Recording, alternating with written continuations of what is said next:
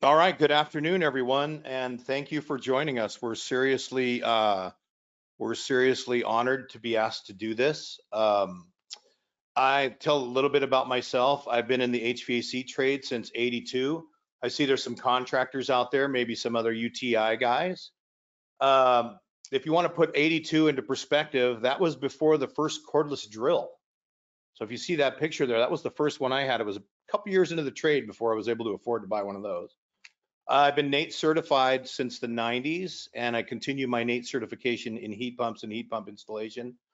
I was BPI certified in 2009, and I've kept up my certification through all of these years. I've been installing mostly just heat pump systems since 2015, previously working for my previous employer. And I only wanted to do heat pumps, and I wanted customers to have a place to call that they could speak heat pump and not get talked out of it.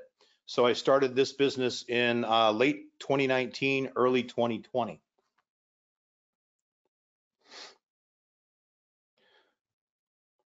We're a very mission-driven company here at Electrify My Home.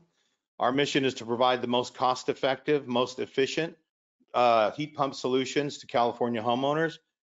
We practice good stewardship of the electrical panel and to train and influence other contractors to do the same. Currently, we are providing a 3-day training program through the Tech Clean California program, where we've been traveling throughout the state to get other contractors fired up about being an electrification contractor and understanding there's more to home electrification than just installing a heat pump. We're starting, this is our first of 6 in our 6-part webinar series of hashtag Electrify Efficiently. If you have any comments about this and you would like to share them on LinkedIn, if you use that hashtag Electrify Efficiently, that would be great. Today is good electrification for policy and program professionals. We're coming up with home electrification product overview with special guest Sean from Redwood Energy, and quite a few other classes coming up. We would love it if you would join us on those as well. Our area of focus is residential building electrification retrofit. We do some remodel and new construction work, but very little. We install a lot of heat pumps and hybrid water heaters, and as well as the split system heat pump water heaters. We're going to talk about overcoming home electrification barriers. We'll talk about approaches that optimize comfort, efficiency, resilience, and low operation cost. And I think everybody in this course will benefit, especially contractors and industry professionals. But today is focused on something we love to talk about, which is programs. So we're going to get to the basics. Obviously, we all know now that building electrification is not something that's going to get stopped in its tracks. We're well on our way. This has all been coming for years. Some of the first clean air laws in California, as you all know, started in the 60s, and we're really just getting to kind of the precipice of things, getting to the point where we need to get serious about home electrification. So California passed the first program a few years ago. Governor Newsom called for us to move faster, and recently the California Energy Commission said we need to install 6 million heat pumps before 2030. That's a lot of heat pumps. We installed 125 of them last year. So we're going to try to double that this year, but that's a long way from 6 million. And then California is also making moves to ban natural gas furnaces by 2030. I believe with some of the clean air regulations in the Central Valley and Southern California, they're kind of banning themselves. 90% of California homes rely on gas for space or water heating. And we think about the magnitude of that and the number of homes that we have to deal with. 11.7 million homes in California use gas or electric resistance, and 85% use just gas. So this is an amazing opportunity for us to really make an impact out there by doing this correctly. 12 million California homes have gas water heaters, 93% of those, and 3.4 million homes have no air conditioning at this point. And if we think about some of the weather patterns that have been happening over the last few years, like our late heat wave that we had in California back in October, early November, it seems like that's when that was. We know that across the state, there was a lot of people suffering from heat that didn't have air conditioning. When everybody has an air conditioner in California because they had their furnace replaced with a heat pump, we're going to have whole new challenges on our energy supply. And that's why we say electrify efficiently is so important. Let's go with the basics, start with the basics here. I'm sure a lot of everybody on here understands this, but heat pumps are way different. They move heat around and they don't create heat. We know that gas furnaces create heat as a byproduct of combustion, and we kind of harness that combustion to warm our houses up. But there's some inherent safety problems with that. There, you know, if a company offers a safety check on an appliance, it means that there is some chance of it being unsafe. So one of the beautiful things about heat pumps, we don't have to worry about that whole safety angle. For those of us that don't understand exactly how heat pumps work, this is a schematic diagram that is showing summer mode. Heat pumps are basically a heat transfer mechanism with an indoor and outdoor section. This particular summer diagram is showing cooling mode. The blower in the house, whatever this might be, a wall-mounted unit, a fully ducted system, whatever it happens to be, operates the same way. The warm ambient air from the indoor part of the house gets pulled through the blower and it gets forced across a evaporator coil. That evaporator coil has very cold refrigerant gas flowing through it. That cold refrigerant gas absorbs the heat from the house, as you notice by the low incoming temperature and the higher outgoing temperature. It's carrying the heat from the house away from the system or away from the air handler, gets pulled into the compressor. The compressor is not only the fluid transfer pump, but it also compresses the refrigerant and embeds that heat into the refrigerant gas. It comes out as a really hot vapor at about 150 degrees in this application. It travels through the condenser coil. That condenser coil draws in outside air from the ambient conditions, whatever it happens to be outside, and that causes the refrigerant to condense. The refrigerant becomes a liquid as it exits the condenser coil. That liquid then flows through, hits the expansion device. The expansion device is nothing but a very small hole. That high pressure liquid refrigerant hits that small hole, it flashes off, and it creates the same process. This process continues to function until the thermostat is satisfied, then the heat pump compressor and system turns off. Where the rubber meets the road on heat pumps is the compressor. There's a few different types of these nowadays, and there's different efficiencies that are derived through this process. Most heat pumps installed today are still single stage heat pumps. So this compressor runs at one speed. When it completes the cycle, it shuts off. We also have multi-speed compressors that sometimes just have restrictive orifices that slow the fluid down. Some of them actually operate in multiple stages, but that might give you a 60 to 100% split in load. And so that makes things a little better. But then we talk about inverter compressors, and there's a couple of different types of inverter compressors as well. We have fully communicating inverter compressors, and then we have coil temperature monitoring inverter compressors that actually adjust the compressor speed based on the coil temperature. So that's a new thing to come around in the last few years. Pretty interesting technology. The lady in the boat is a metaphor, as things often are. This metaphor indicates with our company, we help you do electrification at your own pace, or we can do it all at once. And this is the track that a lot of our customers take, is we want to do one or two things in the house in the right order to get the most impact. And we call that good electrification. Good electrification is basically installing the most efficient solution possible, utilizing existing infrastructure when possible, and consider all electrification requirements from the start.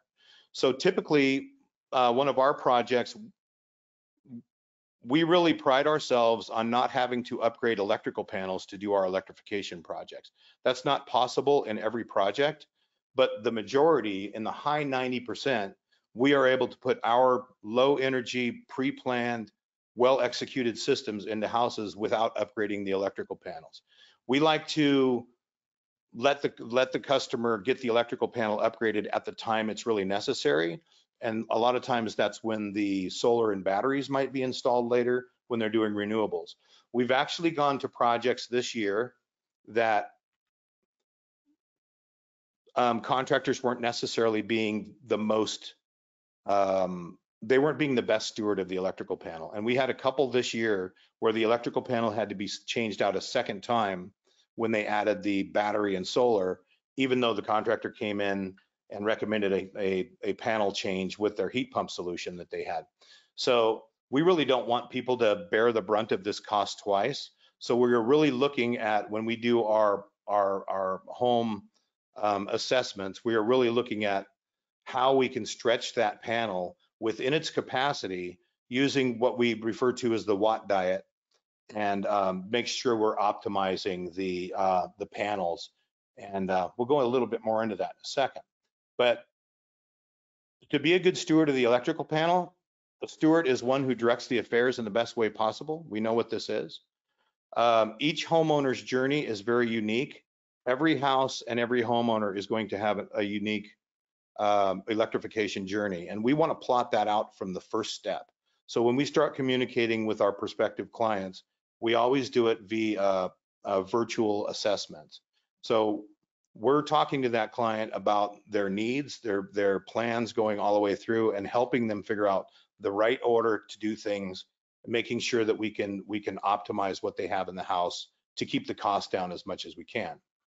We try to take all the future loads into consideration and plot out that plan of when and if that panel is going to be replaced. When we're electrifying a house, we have a lot of great choices we can make to help us do this, and heat pumps are the biggest one, right? So a lot of the customers we talk to have talked to other persons that have recommended more traditional heat pump systems that require up to 6 breaker spaces be added to their system. That, to us, is really not good electrification. We want to optimize the breaker space as much as we can. We prefer to use inverter-driven equipment that only needs 2 breaker spaces for the entire system. And designing the system and fixing the house to meet those requirements is a big part of what we do. Also, the dryer, if they have a gas dryer now, we can't forget that that's going to need a 30 amp space. Hot water is either going to need 15 or 30, or now we have some great new 115 volt plug-in options, which I happen to have one of those in my house for this very reason. I have underground wiring come into my house. I have a 100 amp panel, and in order for me to put my heat pump water heater in, I had to get a 110 volt model because it's going to be very expensive for me to pull new wire through the street. But I now have everything electrified in my home, including solar and a battery, all on a 100 amp panel setup, because we did it very carefully. And I did a lot of work on the house first to make a much smaller system work really well. Don't forget the range. And in some houses, we have a cooktop and an oven, and that can stretch that. Some customers are going to have a hot tub. We got to look at that. And then we have to assume that every customer in California is eventually going to have an electric car. And that might be the time that they actually need to expand their panel. But to keep costs down for people moving into these electrification systems that we install, we try to keep the panel investment out of the quotation in the early parts, so that we can get a better project done. As we know, traditional heat pumps, I've been an HVAC tech for 40 years, and when I was in my early tech years, we worked on a lot of heat pumps. I worked up in Redding, California for a number of years, and there was a lot of heat pumps up there. And when it got really cold, they didn't work that well. In fact, they didn't work really well at all when it got below 40. So the solution back then was to put a big old strip heater on there And I happened to work for a company at the time that did a whole housing track and didn't put strip heaters in. So it was a busy couple weeks when it got really cold. But the downside to a traditional heat pump is that it works a lot like your furnace works. So this is in a cooling scenario. It's 80 degrees in the house. We turn the heat pump on. It runs at one speed and takes care of this load based on how much energy is needing to be removed from the house. And they never really spend a lot of time around comfort zone. This happens to be set at 75 degrees. As we know, if we just have a furnace in our house, it always gets a little warmer than the set point and a little cooler than the set point before it turns on. Heat pumps can do the very same thing. Just like a traditional air conditioner. When they turn on and off all the time, they have to overshoot the temperature in order to not cycle too much. So this is what we talk about as the glide in this particular application. The air conditioner is running, it's 80 degrees, it passes the 75 degree point, it settles in, say at 73.5 and shuts off. This glide right here is going to be dictated by several factors. How well your building envelope is designed, how warm it is outside, which way your windows are facing. There's a lot of things that are going to factor into that, as well as how many cycles has the system ran and how well tempered is the house. So what we see here is we use a lot of energy to remove this heat, and then we let the heat come back into the house, and then we use a lot of energy to remove it again. And we spend a lot of time dancing around the comfort zone, but we really don't spend a lot of time at the comfort zone. And our bodies can feel this differential, especially in the heating mode. The off and on nature of these just really limits your comfort. These systems are known to be pretty noisy. We have a lot of sound ordinances in the Bay Area where we work a lot, so we're looking for a quieter operation. These systems, if it gets below 41 degrees, they're going to lose some traction in the winter time, and it may be a point where it's not satisfactorily heating the house. Usually these type of units are limited to 1 or 2 stages, and these systems are going to take up to 6 breaker spaces. So not what we call good electrification. It's basically like having a bunch of arbitrary stop signs on the highway. You get your car up to where it's getting good gas mileage, stop sign. Now we already have this in the Bay Area. It's called traffic, but if we had these out on I-5, it just wouldn't make any sense. It's not an efficient way to do things. So what works so much better is inverter-driven heat pumps, and most particularly communicating inverter heat pumps. The way that these units work is they invert the power from the wall to AC and back invert it into 3-phase. It's kind of a hybrid power that can operate above and beyond the 60 hertz range and below the 60 hertz range. When this unit has to get a job done quickly, it can, because it has reserve capacity and the compressor can speed up really fast. So this is great on the colder nights of the year, or when we walk into a warmer house and we want to get a large temperature differential satisfied. But you notice the slightly wavier lines here. This is what we call the tempering time. So once your house, the air in your house is to temperature, now we have to take all of the heat out of the adjoining articles like your couch and your countertops and your books and whatever the case may be. This is that tempering phase where the unit is making more drastic but still not dramatic adjustments in its capacity to get everything in the room the same temperature. Then once we get over here where the lines are less wavy, this is what we call thermal equilibrium, when the house is really, everything in the house is the same temperature, and we're really utilizing the house at this point as a thermal storage battery. So once that house is cool, it takes a lot less energy to keep it cool. So not shutting the unit off and letting the house get hot again really saves a lot of energy. So in the systems that we typically install, this is a hair dryer level of energy, and this is like multiple old school light bulbs level of energy. In my particular application at my home, I've done a lot of research and really watched how my system works. And I know I can cruise my system on an average day around 100 degrees. I can cruise my system once it's reached thermal equilibrium. I can cruise that system for about 4.5 hours for the same amount of power as it takes to run it in high speed for 1 hour.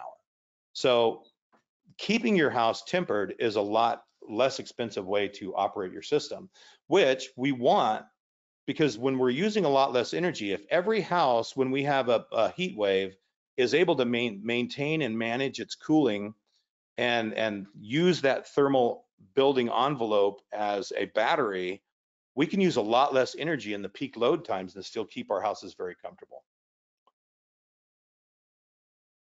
What do we see here? A lot of people look at this panel and they think it's completely full, or there's no opportunity for adding additional circuits. And this is a really good example because this one has a lot of arc fault breakers in it that take up a lot of space. Generally, they could double up these breakers and get more breaker space. And down here, you see we've got doubled up breakers, and here we've got a quad breaker that looks like this one is sharing two HVAC systems. And then we got two double pole 20s here. There is opportunity, a 30 and a 20, it maybe looks like. I don't have my glasses on and my computer screen is a full 2 feet away. So this panel is full when we look at breaker space, but how do we know if it's full when it comes to capacity? Panels have a lot of space in them. A 100 amp panel at 240 volts is 24,000 watts. And we know we don't run every appliance in the house all at the same time. So when we do a panel load calculation, we can really get in and kind of aggregate what these things are. And what we find is a lot of times, if we add up the total load of this system without figuring in the reductions, we might have 35,000 watts on this panel. But the majority of the breaker space above this and loads above the minimum amount can be derated at 40%. So a lot of this panel, this is only counting as 40% load. We obviously have to see the panel to be able to give you the correct.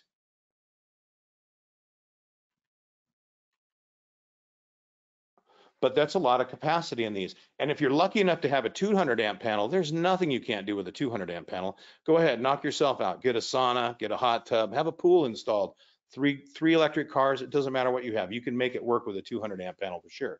We're electrifying houses fully on 100 amps.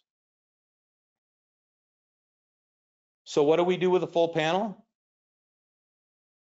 Quad breakers, circuit splitters. We use a lot of circuit splitters. A circuit splitter is a device that we can install that plugs into your existing dryer outlet. It shares a circuit with another load of equal amperage, and we actually run the heat pump water heater off the secondary side of that plug, and the heat pump water heater will run and run and run.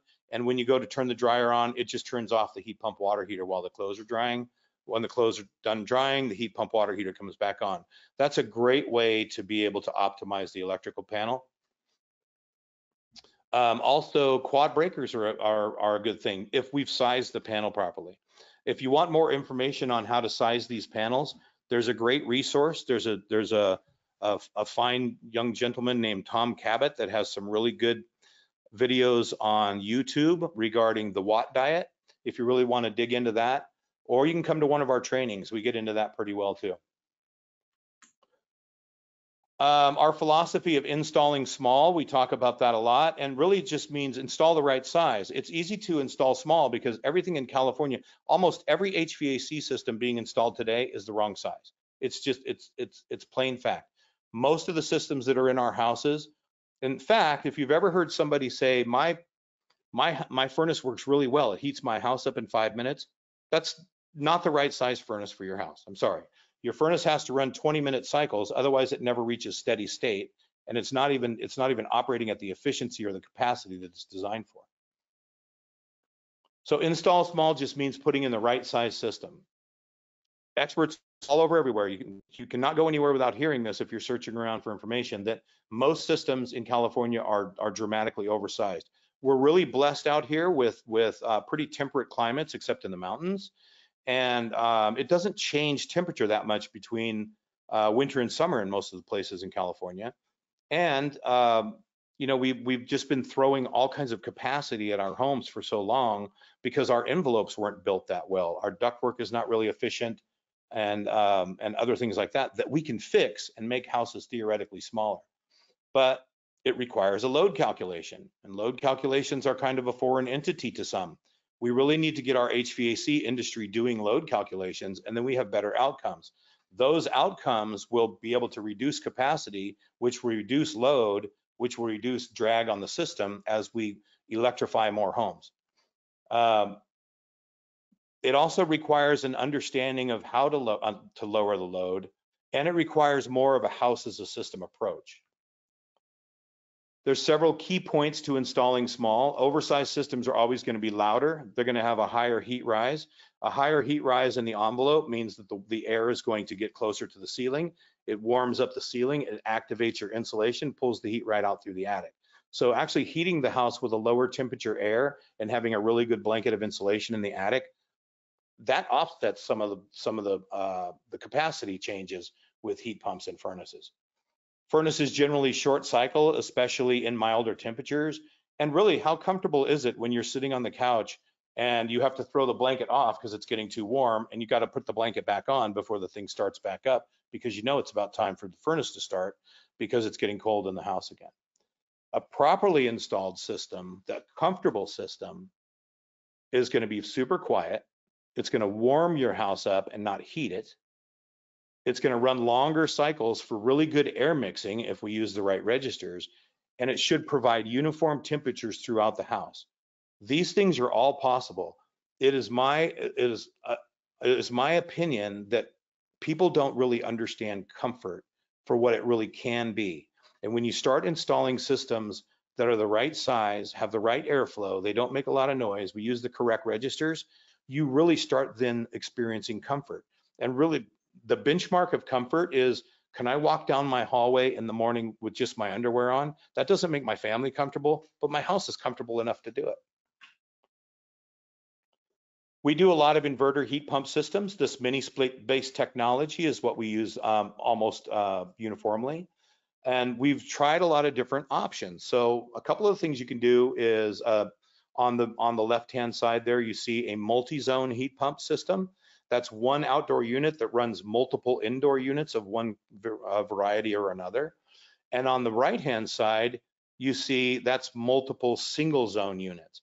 And anybody that has a discerning eye is probably noticing that this is the same house. I'm going to give credit to A1 Guaranteed Heating and Air. This is where I spent 15 years of my career, and we learned this lesson the hard way. Richard, if you're on this call, thank you for this bit of education. But we installed a 3-ton, 3-zone system, and it didn't make the house comfortable. In fact, this is what the customer was experiencing. That doesn't look like comfort. These are all sensors throughout the house, and you could see they were getting temperature ranges between 63 and 72 during the cycles, and it was just really all over the place. Customer was not satisfied. We did a lot of diagnostics on here, and then they were able to replace it with the 3 individual systems and get this type of comfort. Now, what you see here is a data logging system that we installed, and all of these are little thermometers throughout the house. These two happen to be in the supply registers. And you can see here, you can really see the tempering phase of the house as the temperature is a little bit more volatile, they're getting a little warmer. That communicating thermostat is going to send a signal to the unit, and it says, hey, we're getting a little warm in here, we need to reduce capacity. That system will actually slow down while providing the same amount of air mixture and air movement in the house. What happens is the temperature of the air just reduces coming out of the vent. And so it matches the house as it tempers as we get here to this point of thermal equilibrium, and you can see the systems automatically adjust to what's required depending on how efficient that particular part of the house was. This system itself, half of the house was not that well insulated, the other half was pretty well insulated. So you'll see, maintaining this mid 70-degree range here, we were able to do that with air temperature on one half of the house at less than 80 degrees and one half at just slightly over 85 degrees, which if you think about that, if you've ever lived in a house with a furnace and you look at this level of comfort right here, this should just be making you crazy right now. Load calcs are vital. Okay, I mentioned that we do training for another entity, and we have had a lot of contractors in front of us in the last year, and we bring up this slide, and it's really it's really an eye-opening understanding how many contractors don't use load calculations. And this is the one that we share with a lot of people. So typical house, 2 rooms, 9 foot by 10 foot next to each other, and then they have 2 completely different air requirements. I noticed in the that we have quite a few engineers and contractors on the call, so a lot of you guys might know this, but why do we think that this room needs 50% more air than this room does? Uh, and it's really because Mother Nature is having an influence on two outside walls here. Has nothing to do with the positioning of the house. It's one wall equals outside versus two walls equals outside. And the load calculation picked that up. We need about 50% more air in this room. But this is another surprising thing. With the right size system in this house, the house had good windows and good insulation, but this is a very small amount of air for these rooms.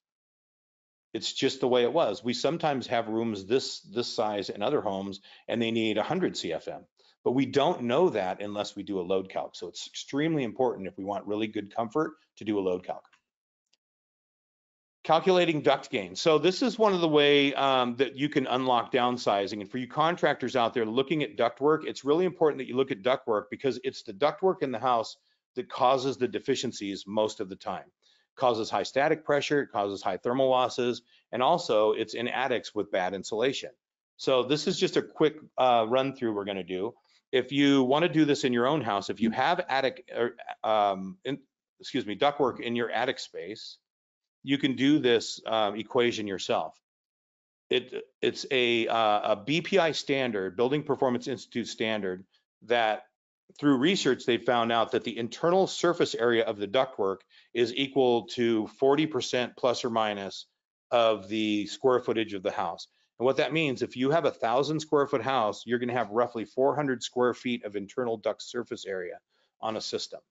And so what we do is we take the square footage of our house, we take the 0.4, which is 40% of the square footage times 0.4, and then we multiply that by the temperature difference. And the temperature difference here is a conservative temperature in the attic of 125 degrees in the summer. And if we're keeping our house at 75 degrees, we're looking for about 55-degree air through the ductwork. So, and then you take those and then you divide it by the R value of the ductwork. In this case, we're going to say R3, which is metal with yellow insulation on it. Let's do the math here. That gives us 42,000. We divide that by 3, and that gives us 14,000 BTUs of capacity being lost to the hot attic in that scenario. So we had a 1,500 square foot house. We have a 125-degree attic, and I know you contractors on this call know it gets a lot hotter than that in the attic. 55-degree air going through the ducts, R3 insulation. So if we're using R6 insulation or R4 insulation, we just change this number and multiply this out. But in this particular example, we're able to gain 1.2, or we're losing 1.2 tons of capacity of the system to the hot attic space. So now let's just look at this. If we add insulation to the attic space and we bury this ductwork, we put new ductwork in so it's nice and tight and clean, and it's not leaking a bunch of air everywhere. And then we lay it low on the rafters and we bury it with insulation and we get an average of R30 across that same duct. It reduces our thermal loss to 1,400 BTUs. That's over 1 ton of cooling capacity being lost to the attic space. These are the things that we need to look at when we're putting systems together to make sure that we're putting the whole system together in a way that the whole thing is going to operate well with each other. This is not something that is going to be affected by a SEER rating or something like that.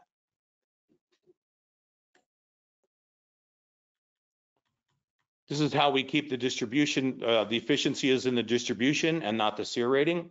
We want to keep the ducts as short as possible, use mechanical elbows, put dampers in the ductwork, just do a good job on the ductwork, pull it tight, insulate everything and seal it, and have the goal of zero leakage in mind. So why aren't systems efficient? It's distribution, it's not SEER rating. So a brand new system can be installed on one of these duct systems with this poorly insulated or poorly installed ducts, and it doesn't matter what SEER that system is. So we tend to give rebates and incentives out based on equipment efficiency, and we don't spend enough time looking at these problems.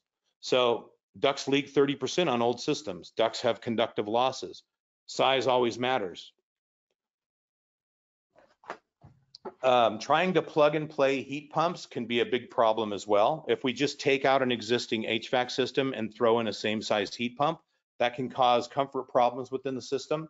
We have velocity issues, low temperatures that it's operating at, blows on the occupants in the house. So what we need to do is we really need to educate our customers on how heat pumps are going to work and offer them the most efficient solution possible and play the whole thing out, design it right and install it right. So now we come to the program part. And this is what we love about utility programs. Just a little background. At the company I was at before, we participated in Energy Upgrade California. We participated in, there was a commercial maintenance program that we did for a number of years. We did a Western Cooling Control program. We did BayRIN for many years. In fact, we were the top of BayRIN's list for many years. We love utility programs that push the envelope. The obvious, what we love about them is they're good to help customers offset cost. Higher efficiency equipment can come at a premium. Quality always has a price tag. Paying a living wage has a price tag. Providing excellent customer satisfaction has a price tag. So these incentives help offset that so we can provide a better product for our customer with some offset from these programs. It's good for marketing support because HVAC companies spend about 3% of their gross revenue towards marketing. That's why you see these huge companies are able to advertise on television and whatnot, because they're using 3% of a very large budget. Typical contractors pay about $300 to $800 a lead, and every lead from one of these programs is an opportunity for the contractor to sell a high quality job without spending this lead money. It also goes a long way that if we're associated with a utility company, we get on the utility database, and that's basically the utility companies vouching for our quality. These programs are most beneficial when listed among a short list of providers, and they're most beneficial when program and contractors are speaking the same language. And unfortunately, that's not always the case. And we can harken back to the point before we were able to get what we call decarbonization rebates or fuel switching rebates. We used to fight that fight, and there was reasons why in the background. Finally, that's been taken care of. For programs with a short list of participating contractors, it allows the contractors to compete against others who pull permits, have gone through training, and are knowledgeable about building science. So it does take a lot of those guys out that don't want to participate in this program because they want to operate kind of outside the legal limits of the law by not getting permits and HERS tests and things like that. And if a customer wants the incentive, they must choose somebody who's at least proven they know what they're doing. Okay, this is the fun part. Where are we on time? Okay, we're good. Perspectives of a small performance business, and this is really what we are. We do the heat pumps, the heat pump water heaters, the split system heat pumps, water heaters, air sealing, energy testing, insulation, and a few other things, electrical upgrades and things like that. But we're really still a small company. What we found in some of these programs is that the focus tends to be on quantity of jobs pushed through the program and not necessarily the quality of the jobs. We think that public money should incentivize positive outcomes, that realization rates should be shared with contractors. This is an important point. The data is there to see what the real improvements were on these program jobs. That should be shared with the contractors, so the contractors kind of know what they're doing. The company I worked at before did really good work, but and they still do very good work. And we were talking about doing a pay for performance program, and we didn't know how much opportunity there was there because we really didn't have a way to track our real performance. So we know through meter data and things that are available now, we can look back on a customer's energy use before they got the system and after they got the system. It would be great to share that with the contractors so we know what we're doing. And those who deliver the intended outcomes best should be rewarded accordingly. Contractors that are going to spend the time and do the job the right way and do the multiple measures and do the load calculations, there should be some additional benefit for those contractors for going the extra mile and providing a superior system. I'm going to let everybody laugh for a minute or two and just kind of soak this picture up. Now, I don't know the origin of this picture, but the moment I saw this, I thought energy program, right? So there was multiple rebates, maybe. This is just in my mind. I don't know this to be fact, but multiple rebates for mini split systems in a single dwelling. But as you chuckle and look at this, there's still there wasn't a lot of confidence in these 5 mini split units going in because they still have the old condenser out here, which is quite strange. And if you think about this conceptually, I think if all of these units come on full force at one time, it might blow this house right off the foundation. But here's some cause and effect that we can understand. So duct sealing programs, and this one's close to my heart because my mom lived in a house and she had a duct sealing program done on her home. Probably it had to be about 10 years ago. And they came in and they installed an ECM motor and they did duct sealing. But there was never any effort to make sure that what the static pressure was on the system before and after the duct sealing. And her system operated for years before that with no problems. Her bills were reasonable, but this was back in 2010 rate days. But literally when they sealed up her ductwork, that ECM motor failed like 9 months later. And when we put a new stock motor back in the unit, we tested the static pressure and it was at 1.2 inches of static pressure in that system. So it was likely the leakage in the ductwork was the only thing keeping that thing running before. So there is some diagnostics that should be done on these systems before we just harvest up a bunch of units and just arbitrarily put measures into them. This is my favorite cause and effect. We're doing on time. Okay. So what we have here is AHRI certificates on a couple of different types of systems. And I'm not picking on anybody here or anything. And this happens to be a Trane system. Trane is very good. I sold that product for years. It's an outstanding and exemplary product. And the reason I pulled theirs up is because I knew the model numbers by heart. But I was looking for an 18 SEER. That's what this is. This is a R410A TTX. This means it's the better of the Trane models with the really cool like BMW grill on it. And it's an 18 SEER unit, 24,000 BTUs, 2 tons in capacity. In order to get this system installed, we have to combine it with the right coil. So this is a 31 series slab coil, 2-ton coil. And what they were trying to do and what I was trying to do by this example is see, a lot of times when systems are sold, they're sold off the SEER number that's on the brochure. So this brochure for this unit would have said up to 18 SEER. And I looked for an actual 18 SEER combination on this system. I couldn't really find one, but I only spent about an hour looking.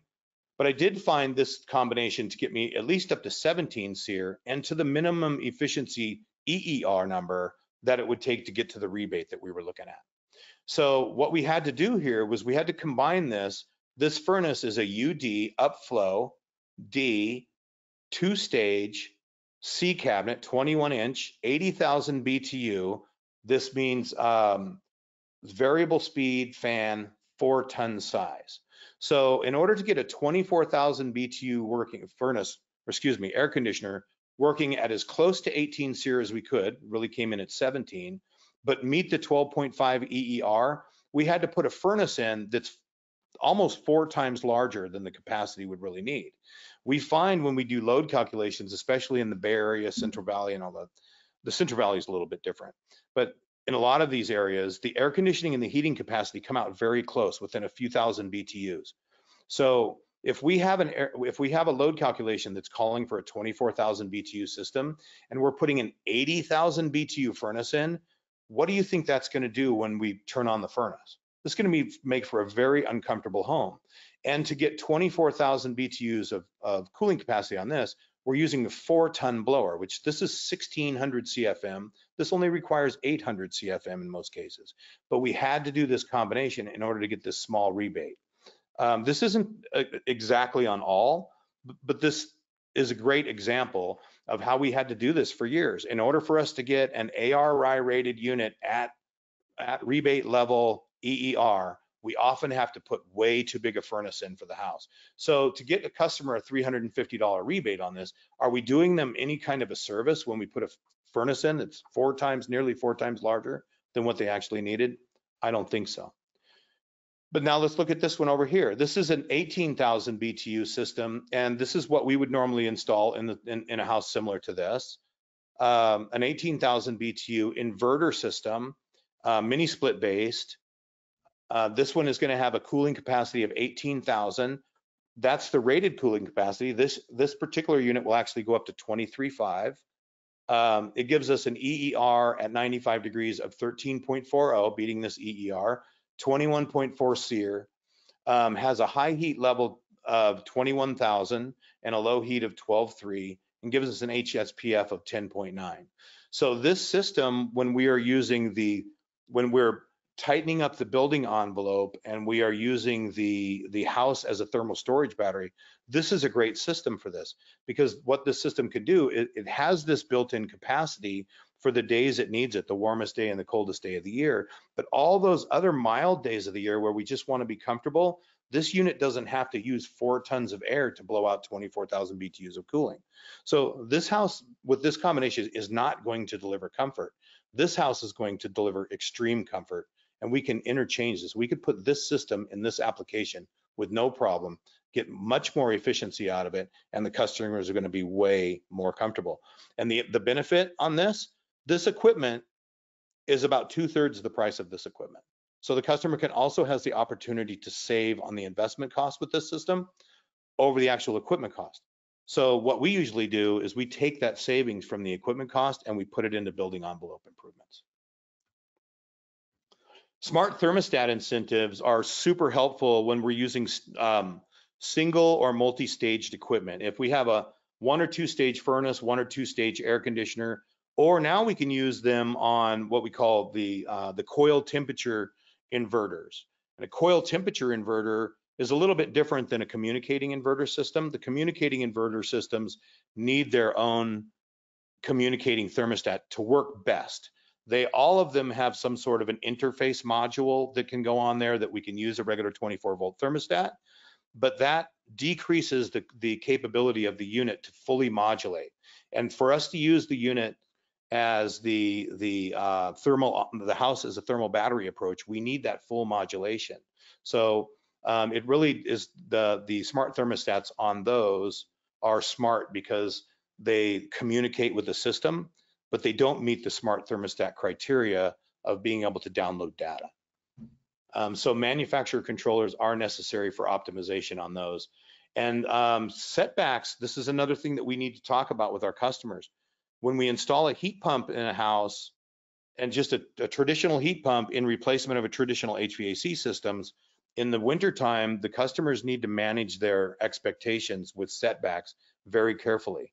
Because if they let the house get very cold, if they turn the unit off at night and they turn it on the next morning and it's below freezing outside, that unit is going to struggle to heat that house up the next day. And that's often when you'll hear like adding a furnace with it and using a furnace as backup heat with a heat pump.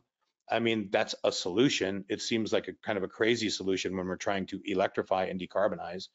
But the other thing that happens is there's electric strip heaters that are involved. So when that heat pump can't keep up on that cold morning because there was too much setback, it's oftentimes those very expensive strip heaters have to come into play, and that really uses a lot of energy because our coefficient of performance on a strip heater is 1. The coefficient of performance on a lot of these traditional heat pumps is 2.5 to 3, and the really good inverter heat pumps can be up to 4.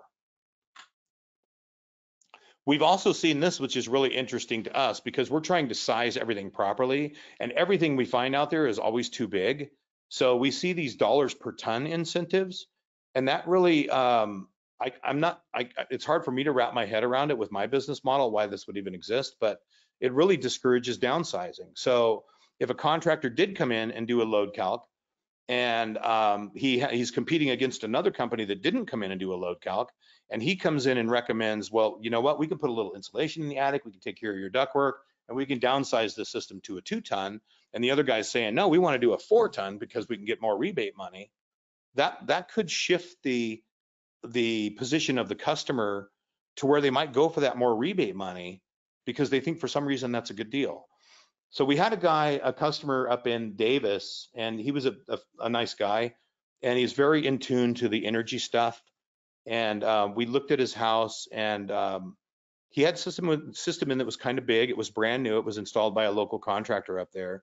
And I says, is there a reason why you have such a large system in your house? And he says, yeah, they sized the system to the old one, but he told me I could get the new one for just X amount of dollars. I could go up to the next size. And it says, so you paid more money to go with a larger size unit when the old one was fine. I said, that's a lot like going to Men's Warehouse and having your custom tailored suit, and you get up to the counter and they'll sell you a 44 instead of the 36 for only $10 more. You wouldn't do that. Opportunities for program improvement from our perspective. Where are we on time? We're good. Okay. Right sizing, as vetted with proper load calculations, is better in every way. If we have an opportunity to incentivize right sizing, we will do good by the consumer as the ratepayer and also the grid, right? We have a worry about the grid. When everybody in California that doesn't have an air conditioner now gets one, that's going to put an amazing load on the grid. When everybody that's now heating with gas is going to be heating with electricity, that's going to put a load on the grid. If we're heating with inefficient electricity with backup strip heat and these sort of things, that's going to even be a bigger load. So customers that or companies that want to go out and do load calculations and take the time to do these things right should be incentivized on a higher level, and that customer should receive some additional incentive for investing in that extra cost, because it does add an extra cost to do all this. You're also going to get better comfort for the house, right? That's a value for the consumer. And proper downsizing adds other benefits. Like the smaller systems take up less space, they cost less. They really work good with envelope measures, but you've got to do a load calc on these. We should have better incentive for inverter systems. Both types of inverter systems, both coil temperature inverters and fully communicating inverters, should not be frowned upon in programs.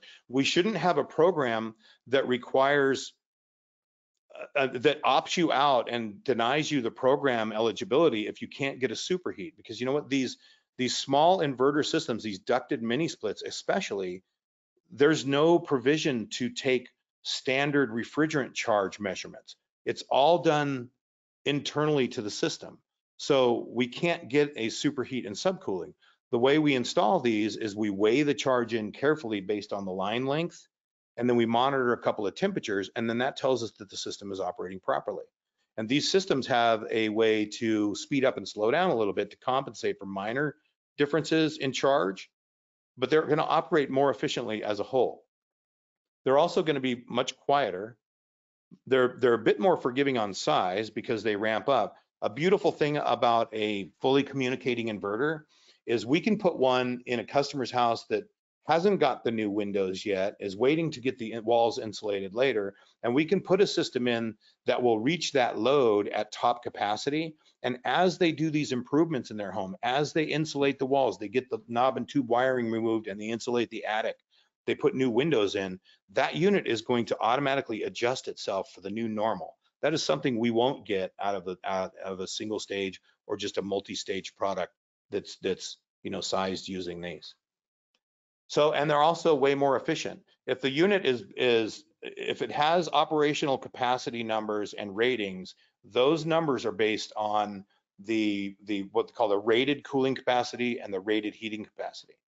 So anytime that unit is operating at a level below that, it is operating at a higher efficiency than that. We know that the system ratings are always measured at that rated measure. So if we can get a system in that's sized right, use our house as a thermal battery, all that time that it's just adding that small amount of temperature to keep the house at comfort, that is the efficiencies are off the charts on these systems at that point.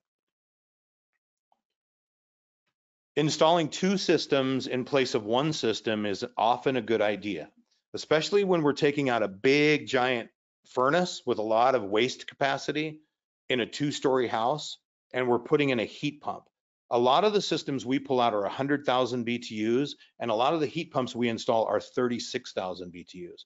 There's a big difference in the way that system is going to operate. So we have to make provisions, and we recommend putting a separate unit upstairs and downstairs so we can take care of the internal microclimate zones, and everything can be super efficient. And then 2 smaller systems are going to operate at a higher efficiency, and you can run just the upstairs heat cooling and not the downstairs cooling, and the opposite in the opposite season. And we don't have to fire up that big giant unit and shut airflow off to half of it. The multi-zone systems can be beneficial, but you need to be careful with these and do a load calculation and duct sizing properly. Just something we should be doing as HVAC contractors. It was always a big part of what they did in the old days. We've just gotten away from it. Performance programs. This is the opinion of a few contractors that we've spoke with. Before we did the slideshow, I called up a number of my friends in the business, and a lot of contractors are afraid of pay for performance programs because they don't understand the true performance of the systems they're installing. And there's always those customers that didn't use their unit for a year because it either didn't work or it cost too much to operate, and they never used it. And then they put a new system in and they use it all the time. And we're afraid that that's going to show up as a negative performance factor. And a lot of the systems we install are putting heat pumps in where there's gas only. So that's obviously, there's no more efficient air conditioner than not having one. So when we add one to that, it's not gonna give us an energy savings. But that's a perceived barrier with a lot of the contractors out there. We think that we have data, and we know that there's meter data and there's permit data and there's ways to aggregate this. If it would be possible to get information on a contractor when you're presenting this to them, get a number of their customers' addresses, look at the meter data over a period of time that was installed, and present to that contractor, hey, you are saving a lot of money on these systems that you're putting in. This would be the amount of rebate that you could get off of this. Because other than that, it's really a mystery to the contractors. And we're so busy, sometimes these things are not going to generate enough funds to offset the admin costs in the office. And so there's a big mystery and a question mark going into these. If we can answer that by saying, look, you guys are really installing really efficient systems, you should take pride in, or you should take pride in that, but you should also take up this program because you could make X amount of dollars through this program just doing what you're already doing. Just a thought. So also, after contractors are participating with a program, this data is now available. Like even some of the local programs that are here now, we should aggregate some of this data and visit the contractors and go, look, you guys are saving a lot of energy. High fives and kudos to you. Keep doing what you're doing. And then the contractors that are participating in the program but might not be doing so well, look, these are the things that you could do to kind of improve this. This is where you are. Because realistically, when we put these things into the program, we don't know what they're going to do. We put a lot of monitoring systems on our system, so we know what a number of them are doing. But the monitoring systems we install take up space in the breaker box, and they're not, you can't install them on every job. But if you can tell a contractor how much money they will actually make through the program, you'll be able to sell these programs. So ideas are cheap and ideas are easy. Ideas are common. Everybody has them. Ideas are highly overvalued. Execution is all that matters. As HVAC contractors, we need to execute better. As program people, we need to look at these projects and design them so contractors can execute better. Because given the opportunity, the contractor will do the right thing. But we need to know what it is. The guys out there need to know what it is, and there needs to be an easy path to follow. And the biggest thing is make these programs easy. Admin costs in an office, sometimes we have to hire another admin person just to administrate a program. And then with overhead, hourly rate, all the costs that go into having another employee, we have to be able to offset that cost with the incentive program. It needs to make sense for us. So the easier you can make those, the easier they are to navigate and understand, and the more contact there is from the utility program to the contractor, I think is going to go a long way for these to have better outcomes. So I think we're on time. So I guess we can have some questions here if there are any. I hope I didn't say anything that